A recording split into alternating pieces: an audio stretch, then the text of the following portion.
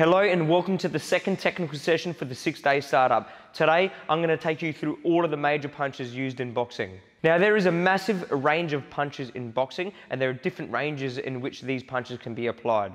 So today, I'm going to take you through all of the fundamental versions of each punch rather than focusing on all of the different variables that they can be thrown. This is the best place to start when you learn your boxing punches. Okay, so the first punch that we're going to start with is straight punches.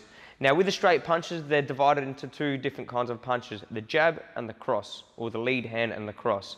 You hear lots of different terminologies, even I mix it up, but generally speaking, when you're in your boxing stance, you got your lead foot at the front, your rear foot at the front, as we learned in the previous lesson, and then you have the jab and the cross that correspond to those feet. So in this instance, if my left foot is forward, it means that my left hand is my jab hand, and that my right hand is my cross hand, or my rear hand, or my straight right, whatever it may be. Okay, so you got jab and you got cross. Those are two of the most frequently used terms that you hear when it comes to referring to straight punches. The lead hand is the jab hand and the rear hand is the cross hand. Okay, so starting off with the jab, I want you to get into your boxing stance. First and foremost, in your boxing stance, with your guard, so fingertips to the temple, elbows in and chin down. Now, when it comes to throwing the jab, you want to throw the jab off that nice tight guard. So from this position, I'm not doing any detours or any telegraphic movements. I'm not dropping my hand. I'm not lifting my elbow. From this nice tight guard, I'm going to stretch my arm out. I'm going to rotate my body and I'm going to tuck my cheek into the shoulder. Sorry if I'm muffling the microphone. The cheek gets tucked into the shoulder like so, and my chin stays down. And then I come back to my guard exactly as I started. Okay, so the jab, I'm going to show you side on now. I'm in my stance. From here, nice tight guard, elbows are in, and I'm going to roll my torso, my feet stay in position, I roll my torso, and I clench on impact, nice tight fist on impact. I chuck my cheekbone into my shoulder, and I keep my chin down to my chest. The opposite hand needs to stay nice and tight at the guard, okay, and then you bring it back. A good way to help you understand the rotation behind the punch is to rather focus on the punching shoulder coming forward, focus on the opposite shoulder pulling back. So for example, as I throw my jab, I roll my left shoulder forward, yes, but I'm also pulling my right shoulder back. That's going to help me keep my weight in the center, okay? So what I want you to do, elbows in nice and tight, chin down, you're pushing that hand out, you're clenching on impact, you rotate so that your fist has rotated and your palm is facing down. I've pulled my opposite shoulder back, the opposite hand stayed at the guard, elbow in, chin down, and you come back to the guard. We're going to do this nice and calm. Boom, throwing that jab for 1 minute, yeah? We're not going hard and fast, we'll have a chance to do that later. Elbows in, nice jab, yeah? 1 minute. Let's go, guys.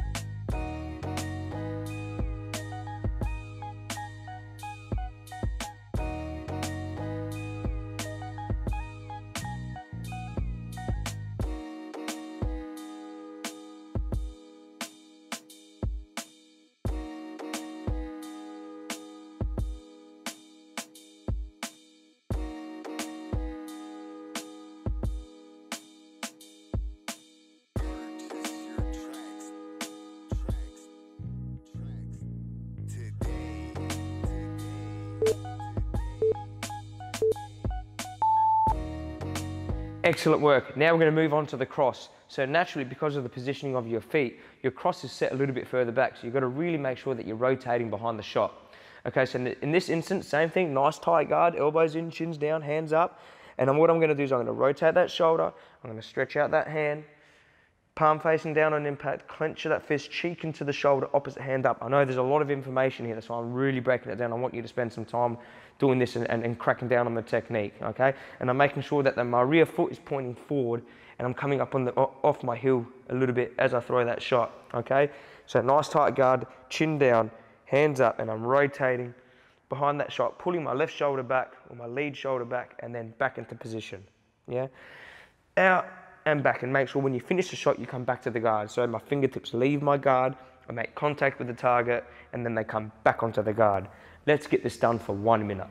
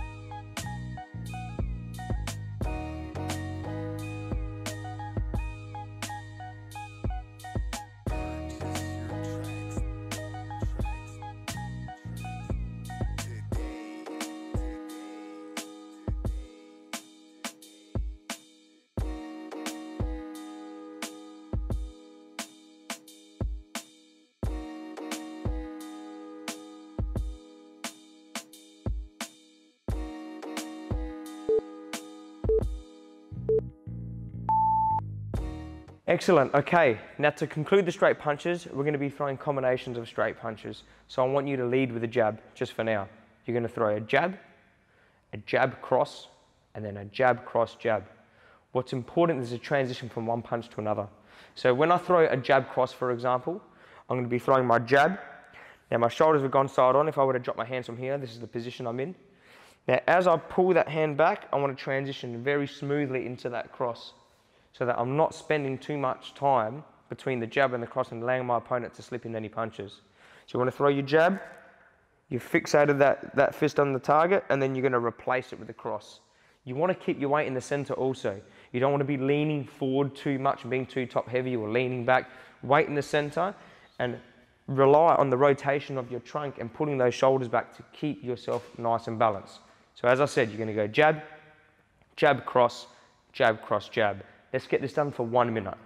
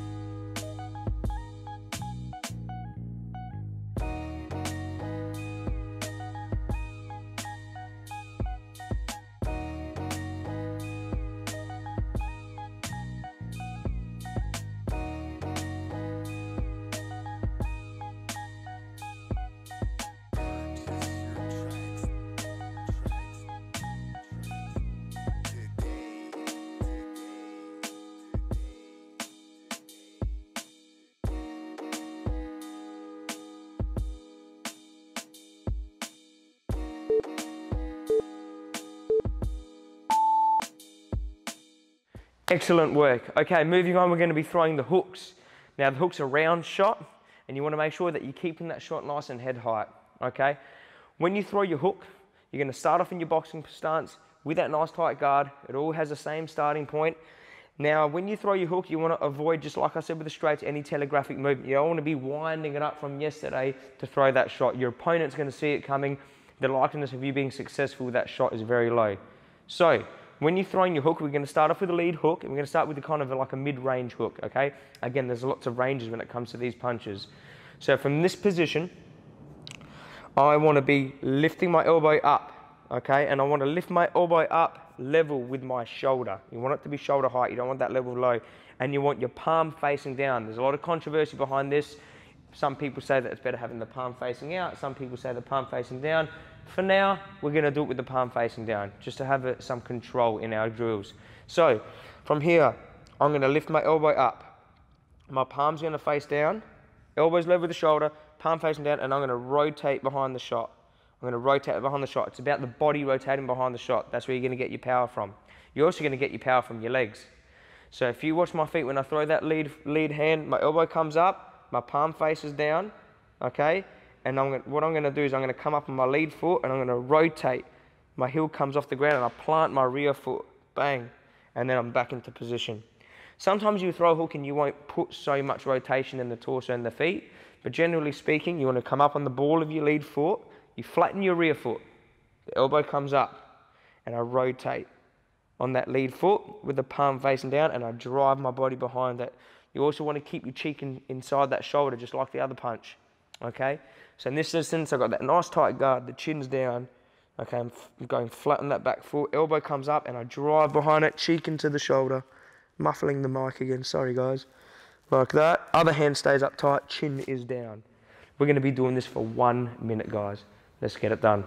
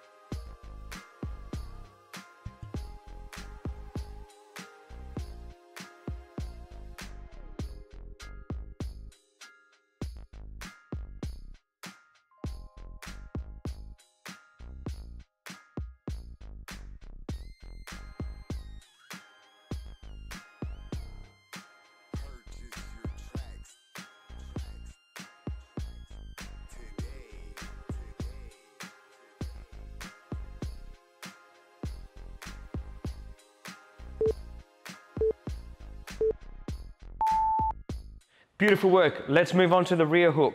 Exact same concepts, elbows up, palms facing down, cheek into the shoulder, chin down, etc. Again, it's from the rear, so you want to kind of travel that shot a little bit further out. You want to make sure that you're hitting that target, okay? So from this position, elbows in, chin down, I'm going to lift that elbow up. Always lead with that elbow. Lift the elbow up, palm down, and I'm going to rotate behind the shot. Okay, my left foot is planted, and I'm coming up onto the ball of my rear foot now. Okay, so the left foot stays planted, and I'm coming up on the ball of my rear foot, and I'm rotating it in a little bit, just so that I can drive the hip and the shoulder behind that shot. Not too much, so that you don't have contact with the ground or you're too loose. You still want to have a firm grip of the ground when you're throwing your punches. Okay, so with the rear, the elbow comes up, the palm goes down, the cheek into the shoulder, and you rotate. The body does a lot of the work, guys. Okay, let's do this. 1 minute. Elbow up, palm down, rotating behind that hook with the chin down and the foot coming behind it. 60 seconds.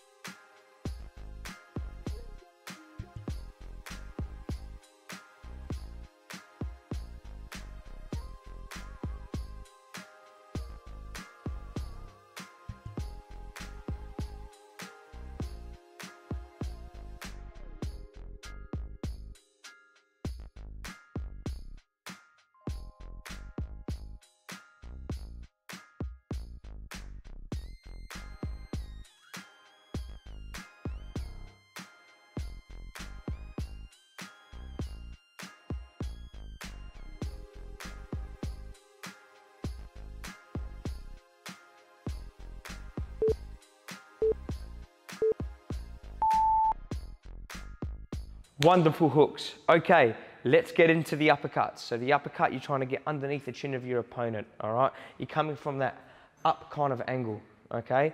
This is a nice narrow punch that you want to try to squeeze in between their guard, okay, and come from underneath. So we've got punches coming straight ahead, we did the straights. We've got punches from around there, the hooks. Now we've got punches from coming nice and low. Now it's important, again, no telegraphic movement. Again, when I refer to that kind of thing, you don't want to be having too many giveaways. You don't want your opponent to see the punch coming, so it has to be very small movements. In this instance, again, we're doing a kind of mid-range uppercut.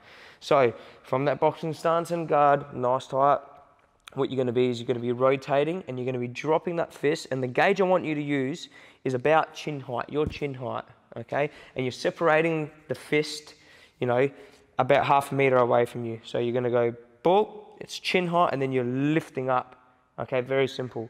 And that has to happen in a nice smooth kind of fashion. So I'm going boop and lifting, and then back. Boop and lifting. Notice I'm pulling my opposite shoulder back to drive that shot forward, okay? Nice tight guard, and I'm lifting up behind that shot. Cheek is into the shoulder that you're punching with. Other hand is nice and tight at the guard. The chin is down, and you're punching down the middle. You don't want to be punching on an angle like this, going diagonal with a shot. It needs to go straight down the middle, and you can see exactly why. If you in front of a mirror, this would be really helpful, so you can direct that punch in the right direction. So with a lead uppercut, nice tight guard, elbows in, chin down, I'm turning my shoulders, I'm dropping that fist so that my palm's facing me. Have your palm facing yourself, all right, about chin height, and then I'm lifting up, and then back to the guard, nice and smooth. Boop, and then back to the guard. Boop, and back to the guard. What I do with my legs is I kind of dip a little bit, I dip and I lift up, yeah? I dip and I lift up, so I'm making this a compound movement. Let's get this done for 1 minute.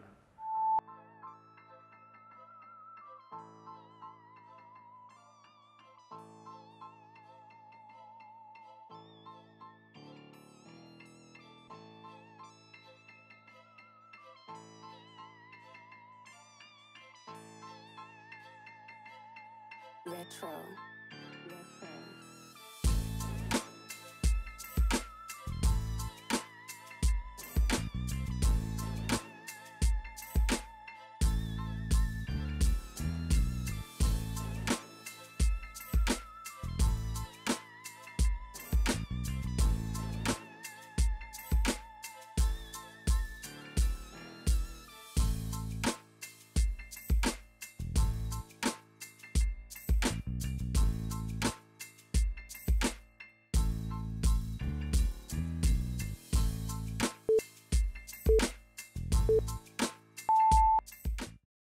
Excellent work. Let's get this rear uppercut going. Same story. It's a bit further back. You've got to have a little bit more rotation. Pull that lead shoulder back behind the shot. Straight down the middle. Palm facing you. Cheek into the shoulder. Keep the opposite hand up. A little bit of a dip behind that uppercut so you can generate a little bit of power behind that shot. Let's get this done for 1 minute.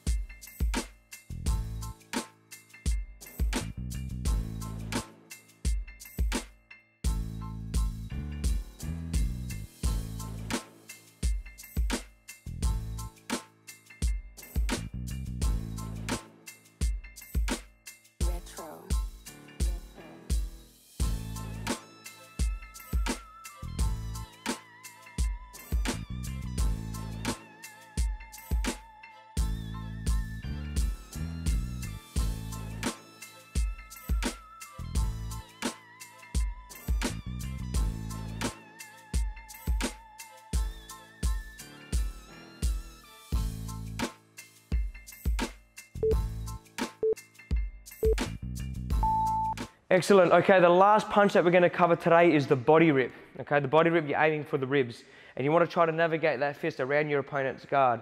So you will vary the way you position your fist on this shot.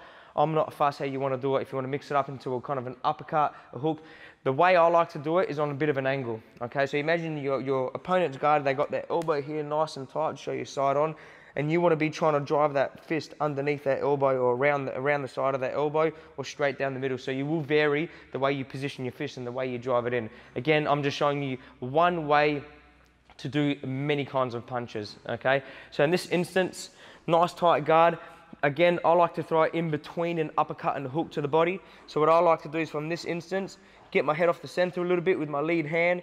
I drop my fist, okay, and I'm protecting myself with the other hand, and I'm just gonna use my hips and my shoulders to drive that shot into the body, boop, and then quickly bring it back to the guard.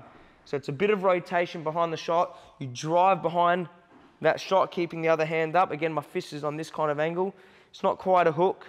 It's not quite an uppercut. It's halfway through, and then I'm back to that guard, okay? So I'm dropping that hand, and I'm kind of dropping my waist and loading up that shot, boop, and then driving. So I'm getting a little bit of torque behind the shot. Again, you don't want to be staying upright, dropping your hand, straightening it out, and flapping it into your opponent's side. It's too telegraphic, they'll see it coming. Nice tight guard, you kind of drop a little bit with your hands up, you drop that hand, and then you drive it behind it and quickly back to the guard. You don't want to spend too much time down there. Make sure you're getting your head just ever so slightly off the center, and then bang. Let's get this done for 1 minute.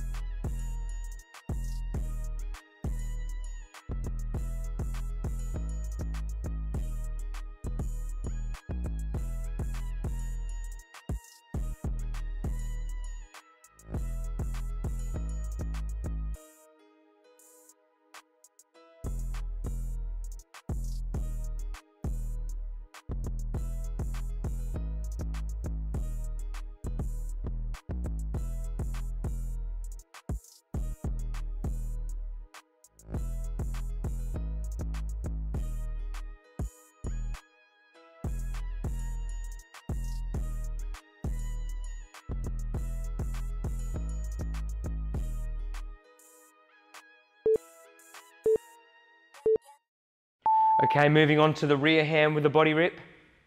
Same thing. Again, you're a little bit further away. It is a higher risk shot because your opponent will see it coming from further away. They've got more time to process the information and combat the shot.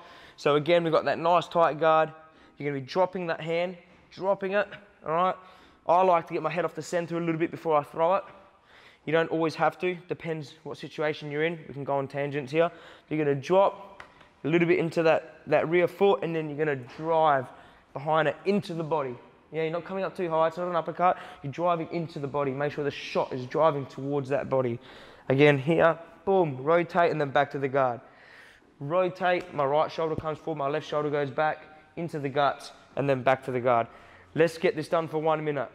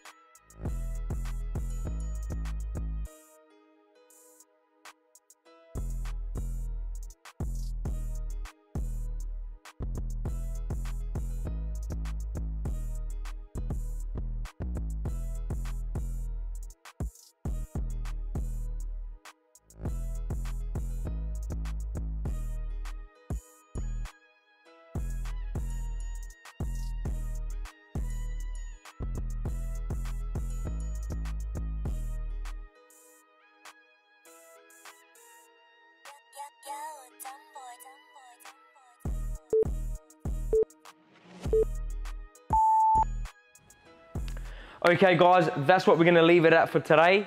What I want you to do is practice all of those individually on the left and right, and then practice them alternating. The same formula that we use for the straight punches, jab, jab, cross, jab, cross, jab, I want you to do with your hook. So hook, hook, hook, hook, hook, hook, and likewise with the uppercuts and the body rips, okay?